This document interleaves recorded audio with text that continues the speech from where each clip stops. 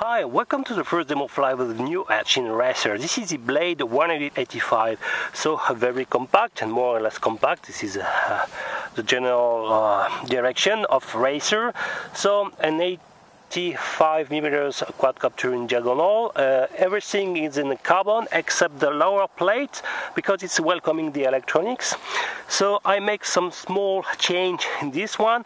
I install the receiver inside, so it's possible to install the FlySky receiver inside, and also lower the position of the GPS module to be protected, for example, with the camera mount, and on top a Runcam HD2. And I drill a small hole, as you can see on the top front part of the canopy, to welcome the 2.4 GHz antenna. I hope it won't too much visible in the field of view of the Runcam HD2.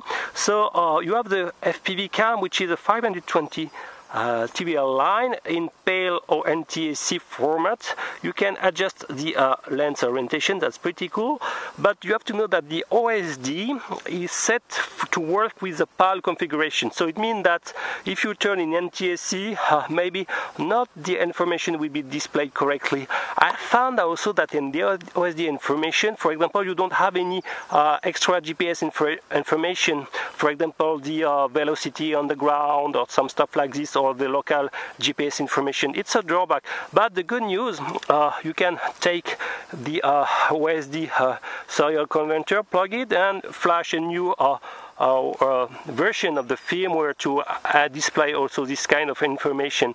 You have a 1300 3S LiPo battery ending with XT60 connector. Be aware, you need to really secure the battery because the 40-45 props can touch, damage a little bit the batteries, so you need to check that the battery is not slicking. Okay.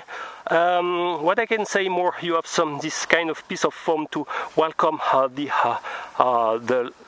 landing. Okay, more or less efficient. Strong LEDs, white LEDs to night flying, and the rear LEDs can be adjustable, programmed through CleanFlight configurator or Betaflight. Install a Betaflight and use multi-wheel rewrite with the FireSG default PID setting, thanks to him.